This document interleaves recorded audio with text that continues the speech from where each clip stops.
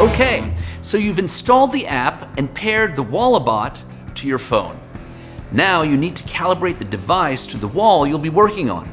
This allows Walabot to understand what's inside your wall, so you can detect wood and metal studs, wires, and pipes.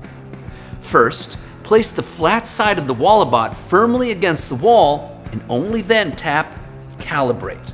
Now tap Start Calibration, and keeping Walabot flat on the wall, slide it in a circular motion covering an area at least 16 inches wide. When calibration is completed, you'll see it on the screen. Now you can start scanning in either Images mode or Expert mode. If you move to a new area of the same wall, there's no need to recalibrate.